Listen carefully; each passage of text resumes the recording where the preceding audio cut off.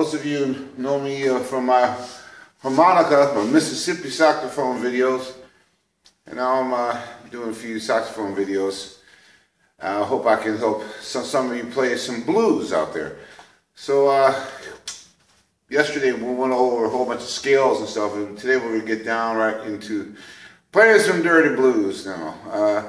I'll be playing a blues in major. Let's say we're in A major. Here's a your A.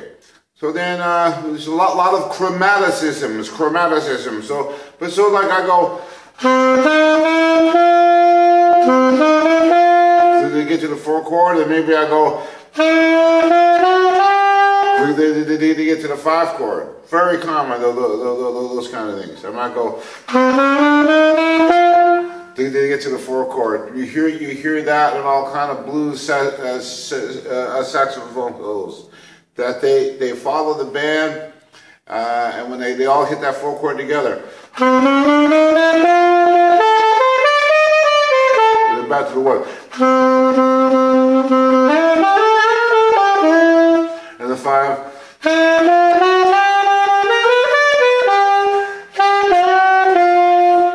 So there's all that they're using very often the flatted fifth to create this tension between the chord changes. A good example would be first I'll show you a lick, a very common blues lick, using all different kinds of blues, using the Chicago blues or jazz blues or whatever. It's a very common lick, and it goes like this: A, C, sharp, E, F sharp. So if you see that,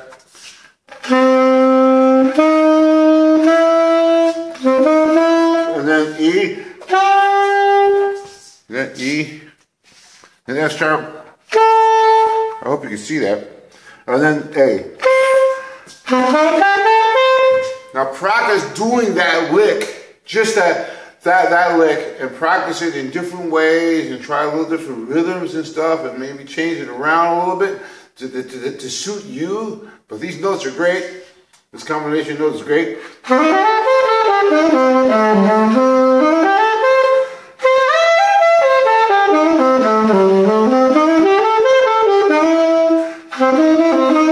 And play riff on it. When I say riff, I mean you just take just that lick and do little small phrases with different parts of that lick. Just riff around with that lick.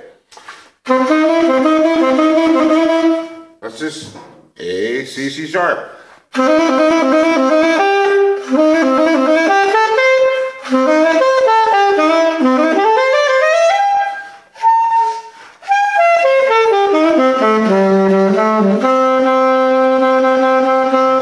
Okay, after you've riffed around with that lick for half an hour or so, no exaggeration, just that lick. Then you're going to say, okay, now I'm about ready to go to the second change. So it's about time he's finally going to change chords. It's amazing, you know. So he's going to, so your A, that means you're going to go to your D, right? So do a chromaticism. Now that's one way they create tension, but a more dramatic way that I would probably use, I'd probably go, let's see, and then here comes that 4 chord, and I'd go, and that's the flat of 5th, down to that 4. And then I could outline the 4. And back to the 1. So what I'm doing there, I'm playing my riff. I use the flat of 5th down to the 4. I might go up an octave. Back to the 1. Then I play a turnaround. Now here's a common blues turnaround. It's gonna go, okay, you're on your A, then you're gonna go G, F sharp, F, and then D, D sharp, E. And then to create some tension to get back to the 1, I might go E, E, G, G sharp, A. So just to make some tension instead of just going back, you know, instead of just going.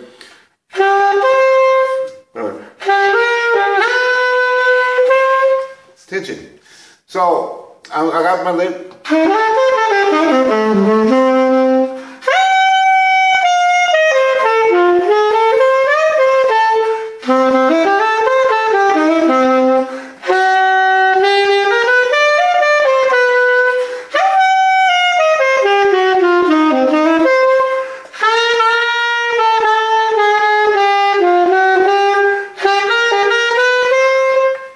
So that was the whole thing. I explained most of it there for you. Yeah, so when I went to the 5 chord, I went.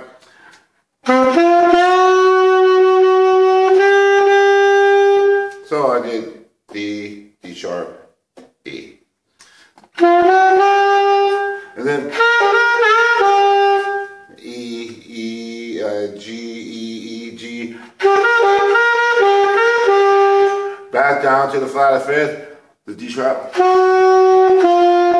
outline the chord, and then back to 1. Now here's another turn around that works very good.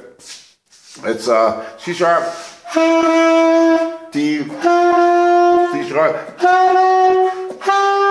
and then F, E, and then D, D sharp, E. And then, so that's C sharp, D, D sharp, E, and then F, E.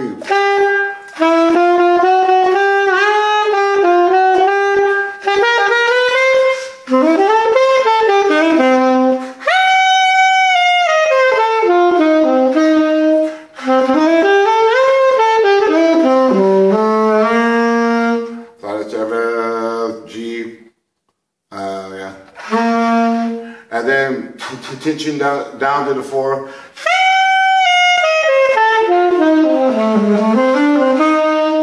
Back to the 1.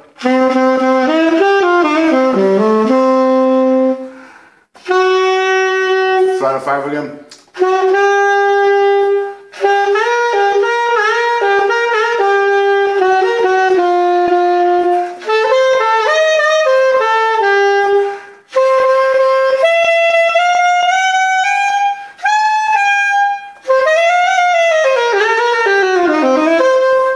So that's the whole thing, and that's how simple the blues is.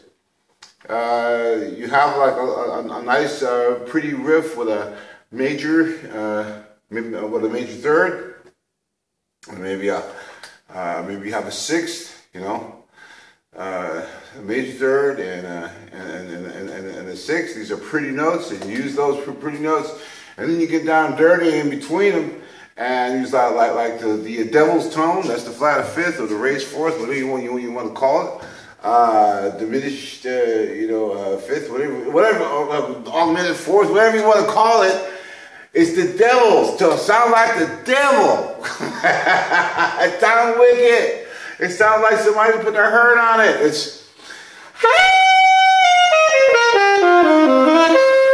so that's the idea. It's to use a tone like that, and the other tones that are good are the minor 3rd and the flat of 7th and the major 7th. One of those people like to overlook when they're playing like a blues song. It's like no, that's one of the best ones. That's a tension note. So very important notes there. The flat of 3rd, the flat of 5th, the flat of 7th, and the major 7th. And actually, you know, it's all very chromatic, you know, so it's just to practice it. And whatever sounds good works. Thank you for listening. Drop by my website, blueswalker.com. My record is out now, Root Walking. I'm playing tenor saxophone out, but mostly I'm playing the Mississippi saxophone or the blues harp. You can also get my record at City Hall Records out of San Rafael, California. And remember, keep on playing them blues and keep on